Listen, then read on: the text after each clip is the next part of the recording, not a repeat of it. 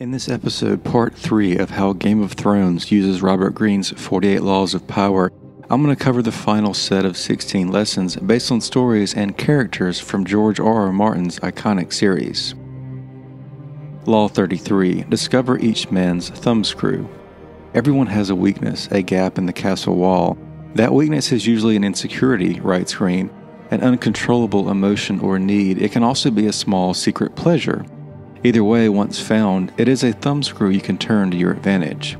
Thumbscrew, or weakness, or manipulation, is often used in Game of Thrones. This is a good method that both Varys and Littlefinger use throughout the series. They both send out informants to discover weaknesses and deep dark secrets in others. I did what I did for the good of the realm. Law 34. Be royal in your own fashion. Act like a king to be treated like one. The way you carry yourself will often determine how you are treated. In the long run, appearing vulgar or common will make people disrespect you, for a king respects himself and inspires the same sentiment in others.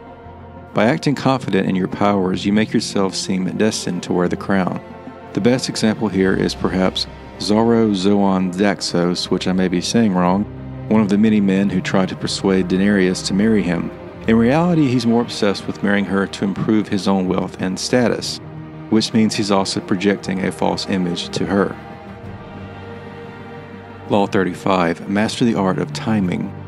Never seem to be in a hurry. Hurrying betrays a lack of control over yourself and over time. Always seem patient, as if you know that everything will come to you eventually. Become a detective of the right moment. Sniff out the spirit of the times, trends that will carry you into power. Learn to stand back when the time is not yet ripe and to strike fiercely when it has reached fruition. Here we can think of Tyrion Lannister. While helping to save King's Landing, he's often patient over all else. For the most part, this works for him because he's giving himself time to think, and timing is everything. Law 36. Disdain things you cannot have. Ignoring them is the best revenge. By acknowledging a petty problem, you give it existence and credibility. The more attention you pay an enemy, the stronger you make him. And a small mistake is often made worse and more visible when you try to fix it. It is sometimes best to leave things alone. If there is something you want but cannot have, show contempt for it. The least interest you reveal, the more superior you seem.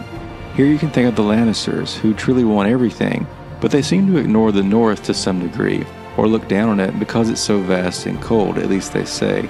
As such, they also look down on people from the North. They'd like to control this area deep down, but they're unable to do so they treat it like something less than.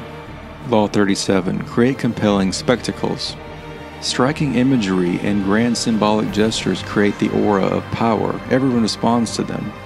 Stage spectacles for those around you, then full of arresting visuals and radiant symbols that heighten your presence. Dazzled by appearances, no one will notice what you're really doing. In this example, think of the Purple Wedding, where Joffrey married Margaery Tyrell. Coincidentally, this is also where Joffrey met his maker.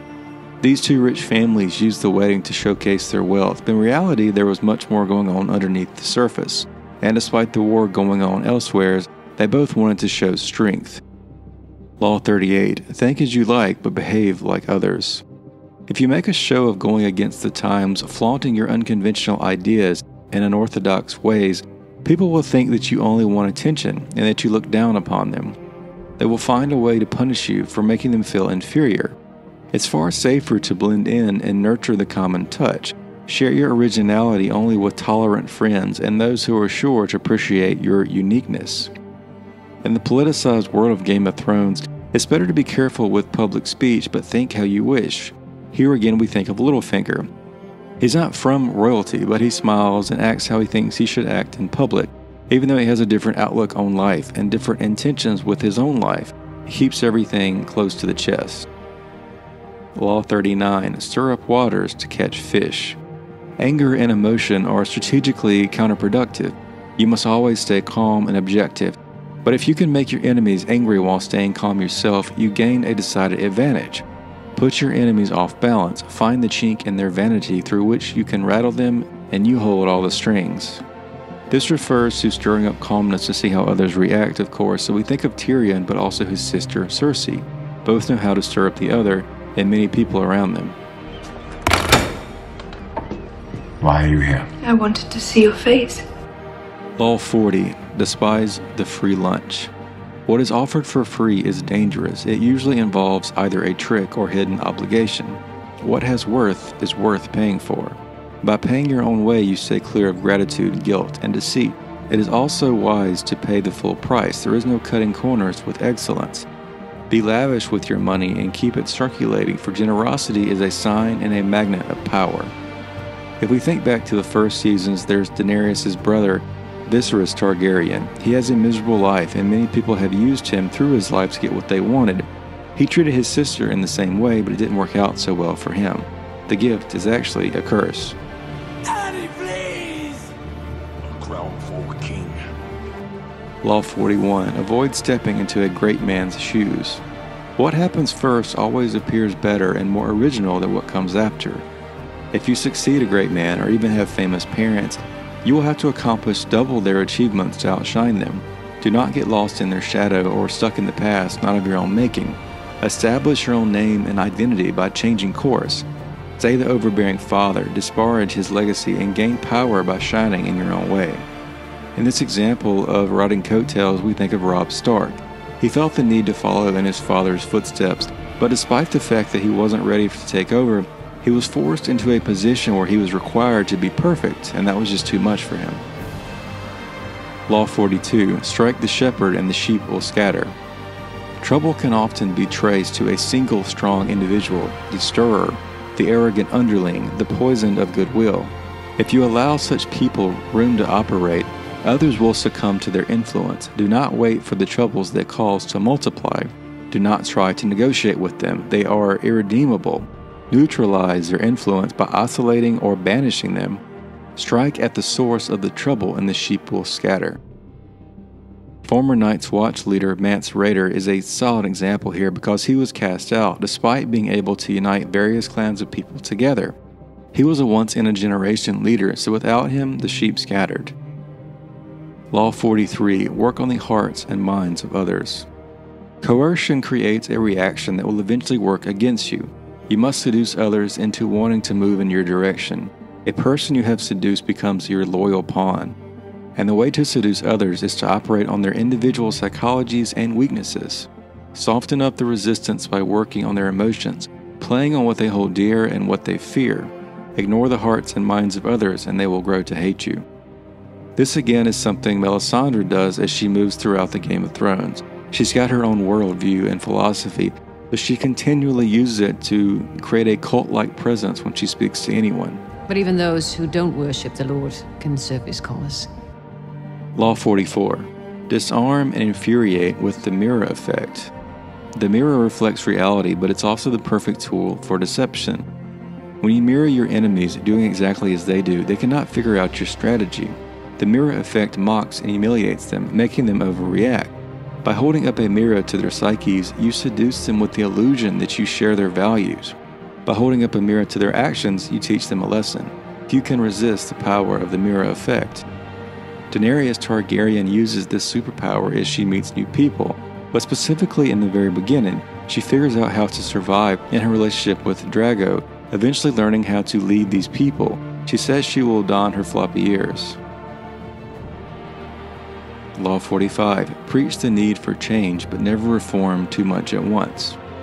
Everyone understands the need for change in the abstract, but on the day-to-day level, people are creatures of habit. Too much innovation is traumatic and will lead to revolt. If you are new to a position of power or an outsider trying to build a power base, make a show of respecting the old way of doing things. If change is necessary, make it feel like a gentle improvement of the past. This is good advice for any leader, as it's more motivational than action-centric, but here we think of Hisdar, a former slave trader at Slaver's Bay, who argued for and against the fighting pits, which created his family's wealth. Is it justice to answer one crime with another? Law 46. Never appear too perfect. Appearing better than others is always dangerous, but most dangerous of all is to appear to have no faults or weaknesses. Envy creates silent enemies. It is smart to occasionally display defects and admit to harmless voices in order to deflect envy and appear more human and approachable. Only gods and the dead can seem perfect with impunity. The Dragon Queen is in play once more here. She knows when to stop because there are so many moving pieces to be a leader, but this may have led to her downfall in the end. Law 47, do not go past the mark you aimed for. In victory, learn when to stop. The moment of victory is often the moment of greatest peril. In the heat of victory, arrogance and overconfidence can push you past the goal you had aimed for, and by going too far, you make more enemies than you defeat. Do not allow successes to go to your head. There is no substitute for strategy and careful planning. Set a goal, and when you reach it, stop. There are several examples here, but let's look to Robert Baratheon once more. He's good at campaigning, but then unable to deliver as a king. He didn't have the stomach to do much of the actual work which needed to be done. And finally, Law 48, assume formlessness. By taking a shape, by having a visual plan, you open yourself to attack. Instead of taking a form for your enemy to grasp, keep yourself adaptable and on the move. Accept the fact that nothing is certain and no law is fixed. The best way to protect yourself is to be as fluid and formless as water. Never bet on stability or lasting order because everything changes. One could say Bran is a good example here, as Tyrion says he couldn't walk so he learned to fly, but let's also discuss Jon Snow. Despite what was going on around him, he decided that nothing was permanent, growing up as a bastard and then being sent to the Night's Watch. That said, Arya Stark is also a good example, and really everyone living in the final season needed some flexibility and some formlessness just to make it to the other side and survive the Game of Thrones. I'm sure there's some other examples here, so please feel free to reference your favorite scenes or characters in the comments. Make sure to also go back and watch video 1 and 2 if you missed those, so you understand all 48 of these rules of power. And check the references below for more info and also a link to Robert Greene's masterful book, The 48 Laws of Power.